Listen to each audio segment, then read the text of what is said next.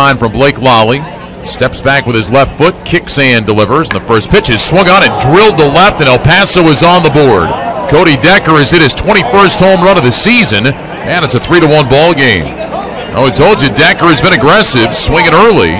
And that time he got a first pitch fastball from Bradley, and he crushed it out of here. His 21st home run, his 75th run batted in, and it's now a 3-1 game.